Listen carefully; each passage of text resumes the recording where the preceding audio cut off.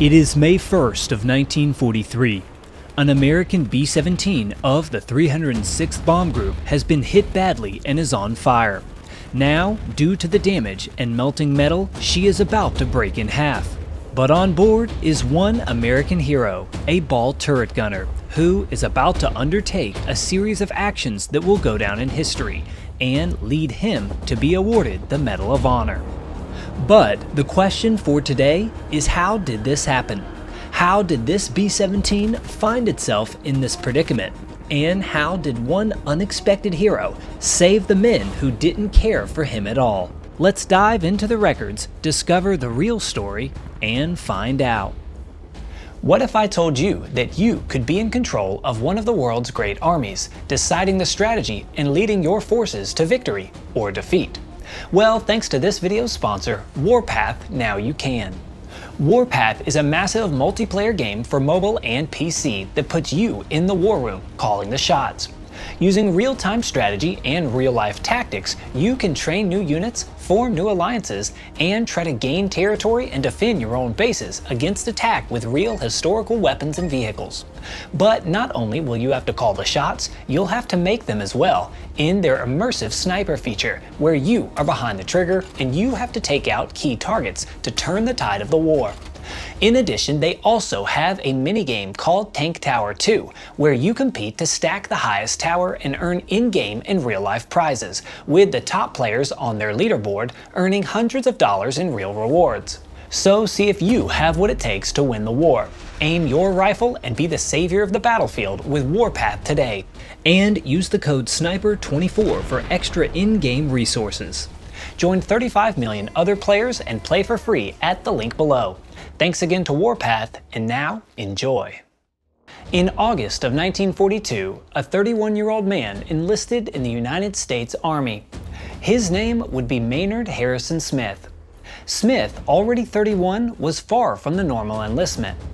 Not only was he about 10 years older and 6 inches shorter than most of the other young men in the Army, but he also came from what one might call a controversial background. By this time in 1942, Smith had already been married, twice. He had also been divorced twice as well.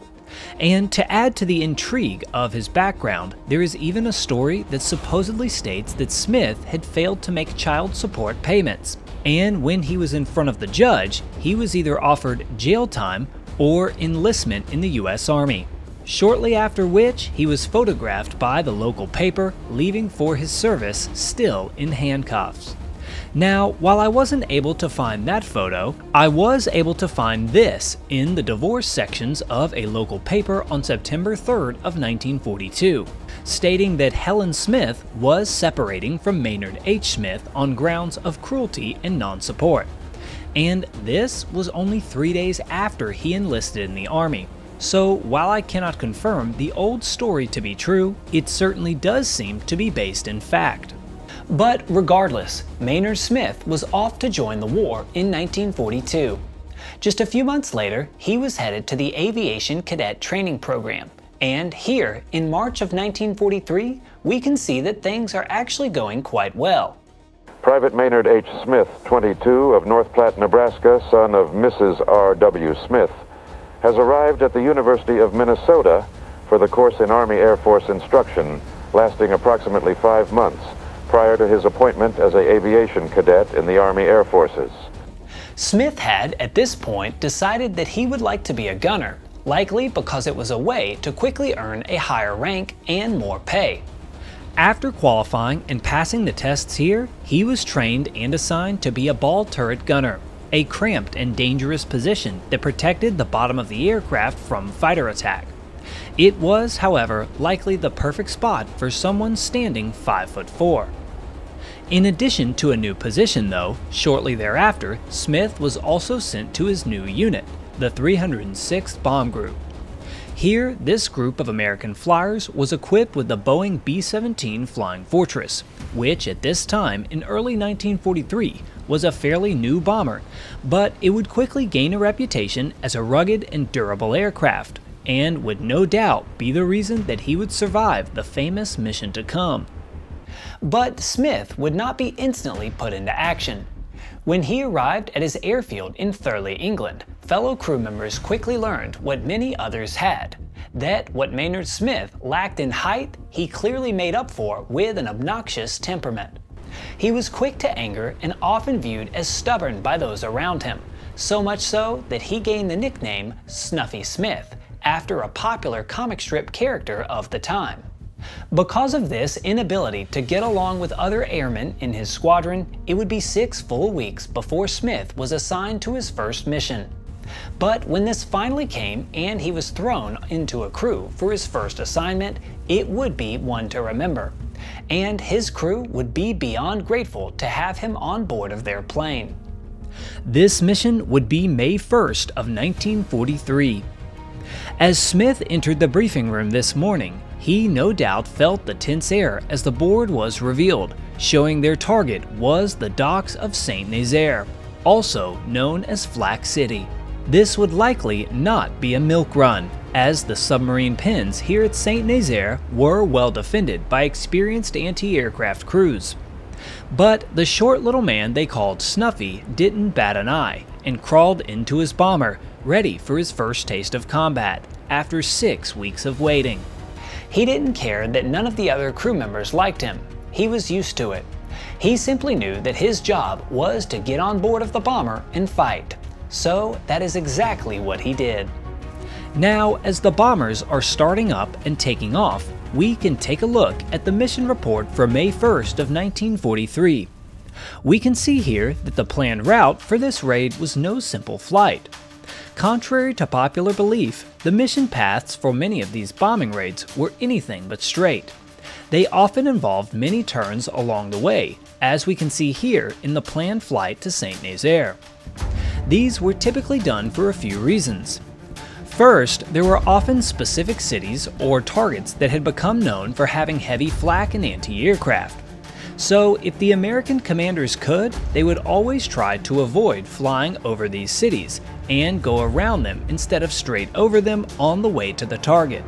In addition, this tactic also made it harder for German interceptors to determine where exactly the American bombing formations were headed. If they flew in a direct path, it would have been much easier for the Luftwaffe to put up larger defensive numbers in areas along their anticipated route. But these tactics also made things a little bit more difficult for the Allied bomber crews, and the mission on May 1st would be clear evidence of that. As we can see, the route taken by the 306th on the way to St. Nazaire on May 1st involved quite a few turns. But if that wasn't hard enough, let's take a look at their planned return flight. We can see the mission path here from another raid to St. Nazaire on January 3rd of 1943. Here, after striking the target, the B-17s were supposed to continue over the Atlantic Ocean before turning right to head back towards England, traveling over the water the entire way, far from the dangers of the French coast. This was no doubt to protect the bombers, as there were no real threats from flak or fighters over the open water. But with no landmarks, it did make navigating much more difficult. And as we can see here, in the actual mission route on the May 1st mission flown by the 306th, there would be one major mistake made while trying to follow this flight path. As we turn the page on the mission report for the May 1st raid to St. Nazaire, we can see the formation assignments. And here we can see the lowest and most vulnerable aircraft in the entire group, B-17 649, flown by Lewis Page Johnson, who was a veteran captain flying his very last mission of the tour. And also on board of this B-17, now crawled up into the ball turret, was Maynard Smith on his very first mission. After a few quiet hours, the flight was well over France. There was scarce flak and fighters were almost non-existent. An overcast sky near the target caused the bombing to be mostly inaccurate, with many of the explosions seen in the water around the docks. But even the lethal flak from St. Nazaire seemed to be having an off day, hitting none of the fortresses of the 306th. So at this point, what was normally a dreaded target had turned out to be quite an easy raid, as the bombers continued out over the Atlantic for the long flight home. But quietly, at the front of the formation, a problem was developing. The lead aircraft for this raid was flown by Group Commander Claude Putnam, who was such an esteemed leader that he can be seen here with the Queen of England in front of one of their B-17s during her famous visit. He was a seasoned flyer and exactly who one would want on a raid like this. But around this time, he had to deal with a problem that would be difficult for even an experienced leader. The radio compass and command set went out on his B-17, making navigation essentially impossible.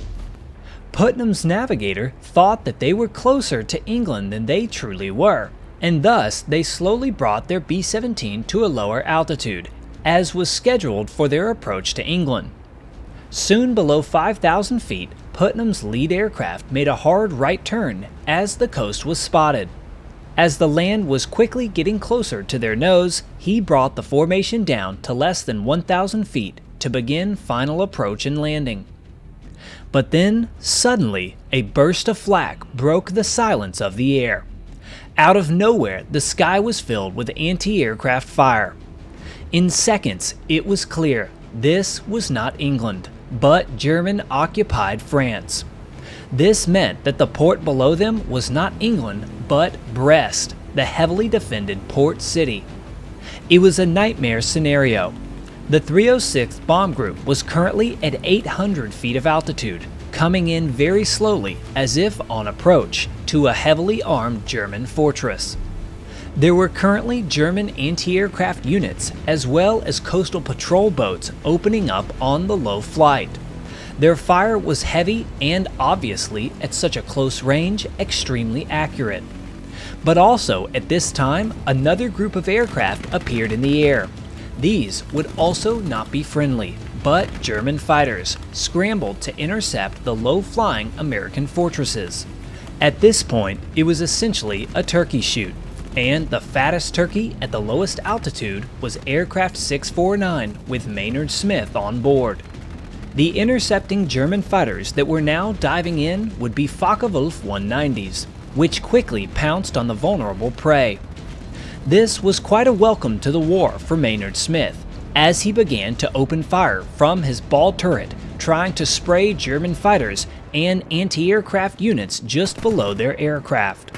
But their efforts would do little to thwart such an easy attack for the German defenders.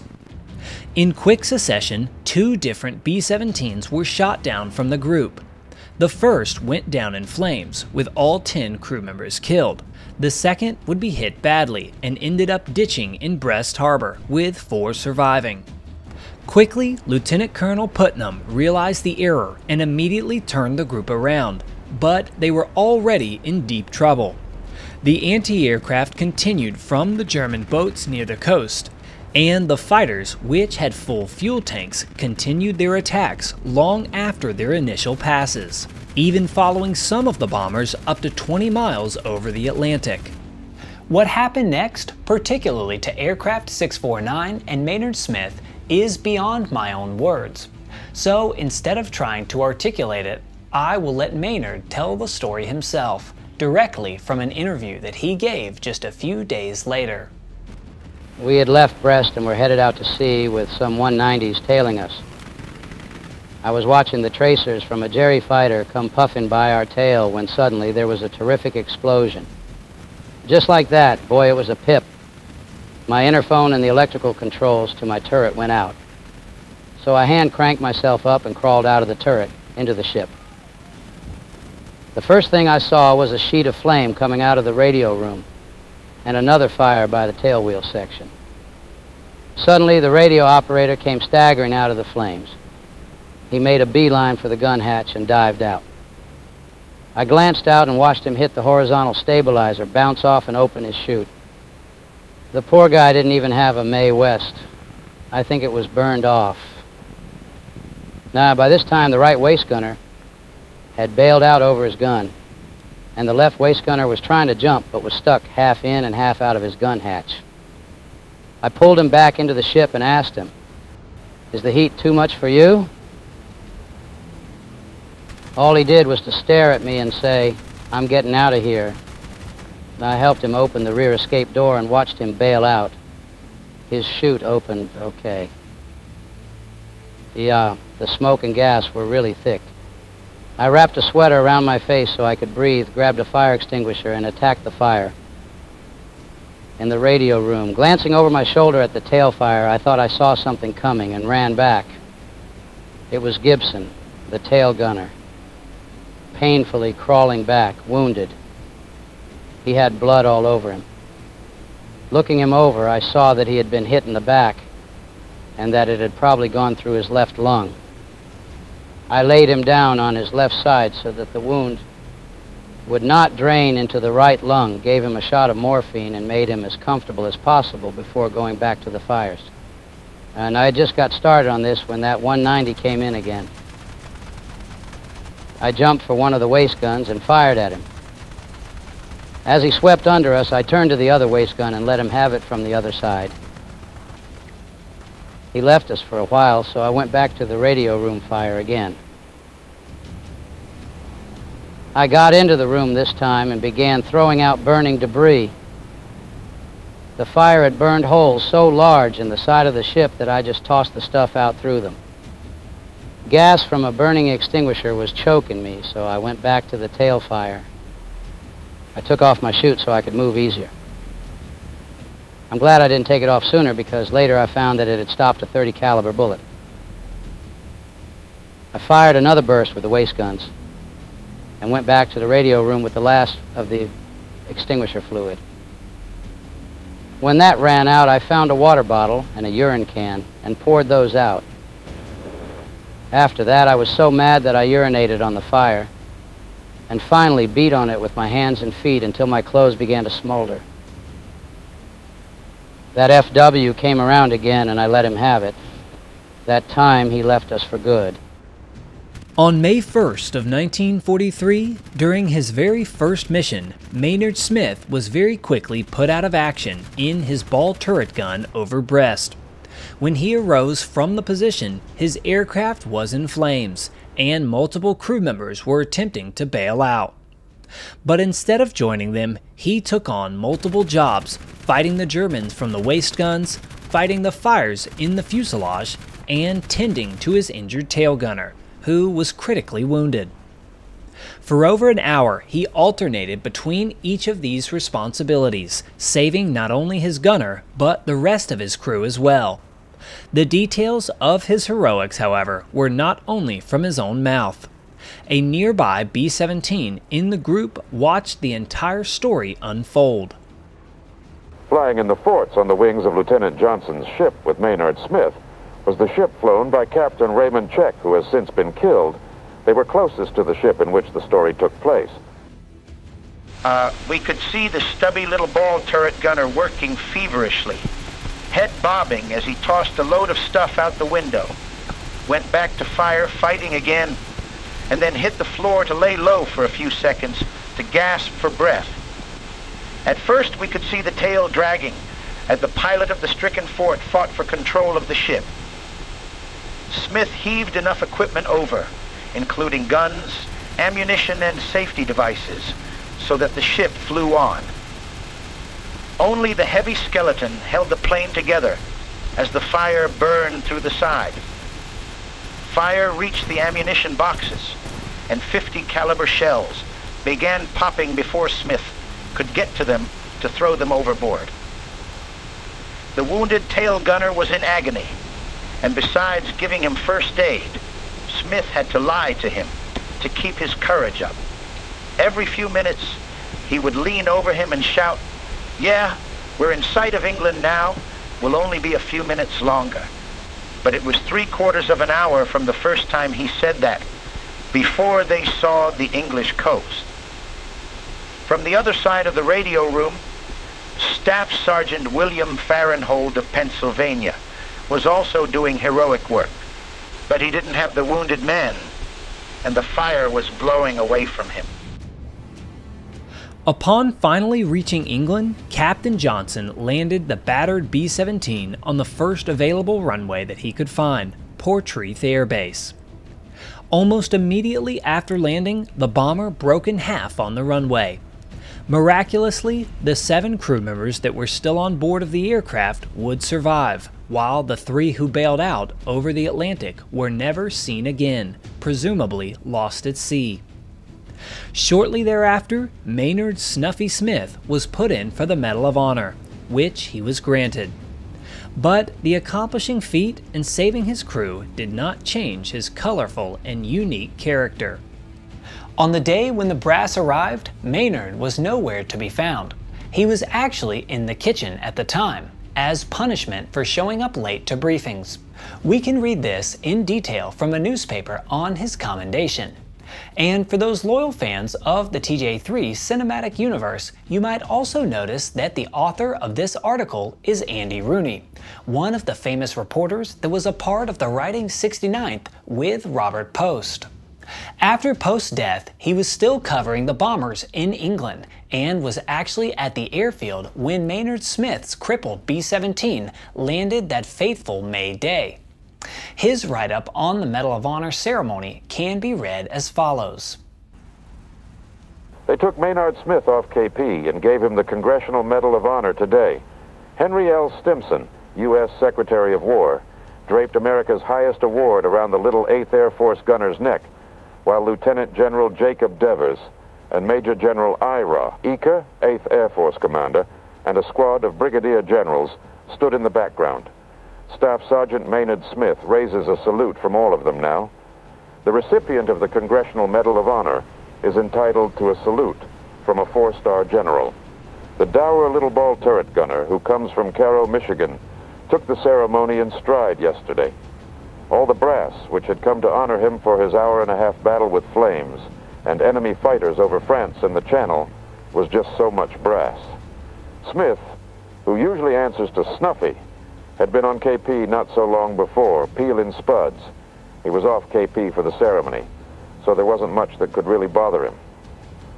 He stood quietly at attention while Secretary Stimson read the citation for the 2nd Congressional Medal of Honor won in this theater.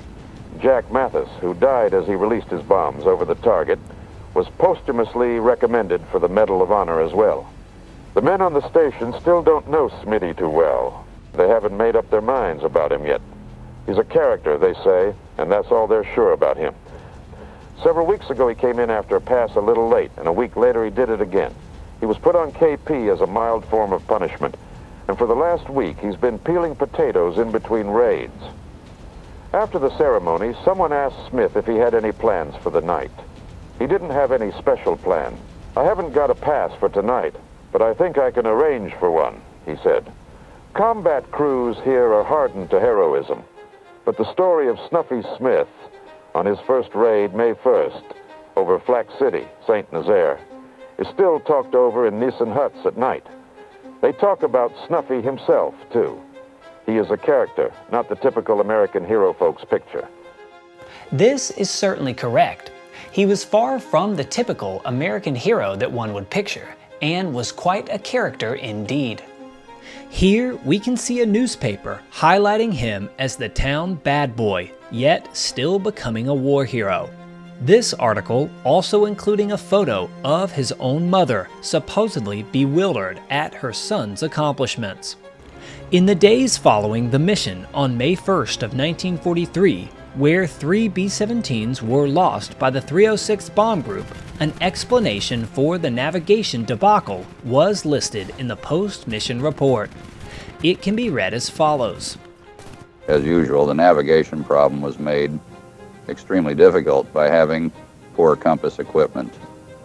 After the French coast was crossed, all radio aids, with the exception of the J-beams, are useless due to the fact that the enemy has beacons and stations set up to jam and deacon them.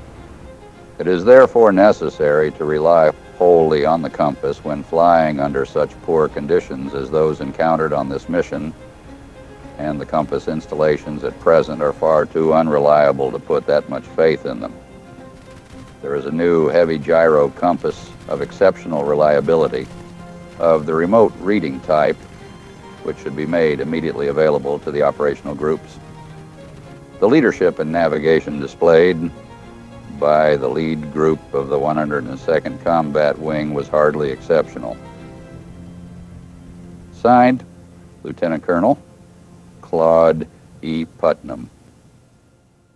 In the coming weeks, Maynard Smith flew only 4 more combat missions until he was finally grounded due to what would be listed as combat stress reaction. A few months later, though, he also received a reduction in rank to private after poor job performance. Clearly, Snuffy Smith got no better at taking orders or making friends. When he finally came home in February of 1945, he was still treated as a war hero by his own town, with everything including a parade. After eventually finding more trouble later on in his life, Maynard H. Smith would pass away in 1984 at the age of 72. If you enjoyed this story, please consider joining my Patreon at the link below so I can continue to make more. Thanks for watching, and I'll see you next time.